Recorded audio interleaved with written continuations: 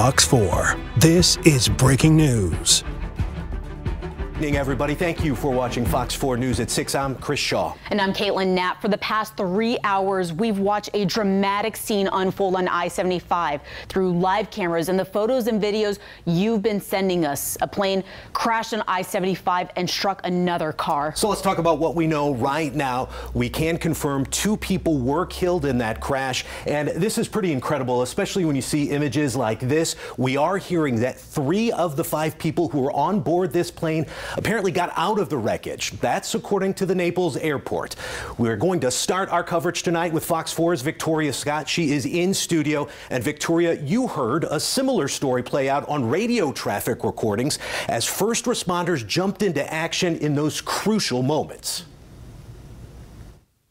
Despite a chaotic scene, they remain calm, working to get to the plane, save who they could, and put out the fire. Take a listen. On I-75, there was a crash site. All units, we have a helicopter also landed on I-75. Beware. All units move up to the crash site. Cell phone phone. Pilots are still on the plane. 3 others on the plane. 3 others. Now we got a hold of the Collier County Fire Rescue, who told us several agencies worked the crash and put out the fire. We'll bring you more information as soon as we learn it. In studio, Victoria Scott, Fox 4.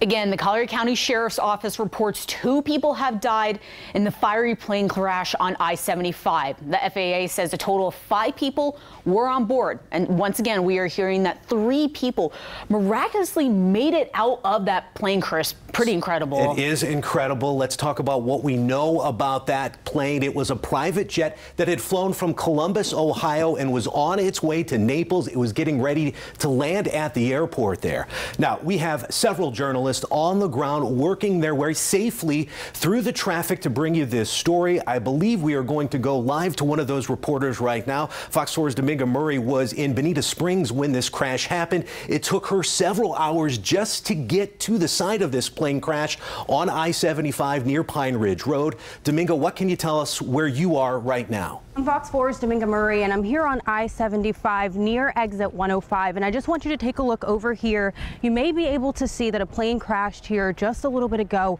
around a little bit after the hour of 3. And this is what we know about the people who were on the plane at this time. The jet was big enough for about 14 passengers were on, and we know that 3 have lived. We have those reports in, and we know that 2 are confirmed dead. And we're working to find out any other details. This plane did hit a car, and we are looking to find out the conditions of the people who were in the car at that time.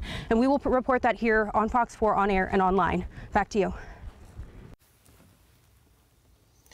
And we do want to get you around this. Obviously, a large area of I-75 is closed from Pine Ridge Road to Golden Gate Boulevard. So really here on a Friday night, obviously being during season, a lot of folks trying to get home here. And we are seeing a couple routes around that. This one being Livingston Road. That's probably the slowest go of it, but then you can get a little bit further out near Airport Pulling Road, right near the Naples Airport, a little bit better off there. Also Collier Boulevard, very much backed up on the other side of I-75. But really the key here tonight, folks, is just pack your patience getting around southern Collier County. Now, the FAA posted a statement along with the NTSB. They will be investigating this. I've been in contact with both of these agencies. They're also working with law enforcement. Again, we don't know about those 3 people that were able to escape, how bad their injuries are. Again, this is a really preliminary report that they are going to be putting out likely within the next business day. So that would be on Monday. So it's going to take quite a bit of time to really get a handle on this crash and truly find out what happened. But we heard from some agencies that they were saying that there was engine failure before this crash happened, Chris. Yeah, the Naples Airport reiterated that as well. They say as that plane was making its way into the Naples Airport, there were reports that there were engine failures, so that it could explain some of the trouble that the airplane had as it was coming in.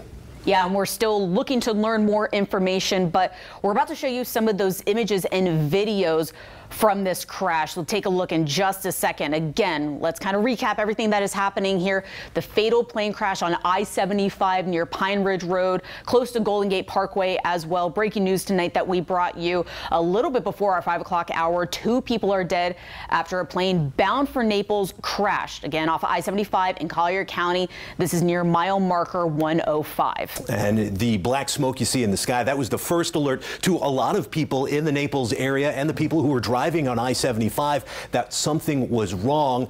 Investigators with the Highway Patrol and Collier County closed off the interstate almost immediately, so not many people saw these images you see right here, that airplane on fire. But again, as we want to reiterate one more time, we are tracking this breaking news for you. This plane crash on I-75, 2 people killed, 3 others who were in the plane have made it out, and we are working to bring you more from our live crews who are in Naples right now.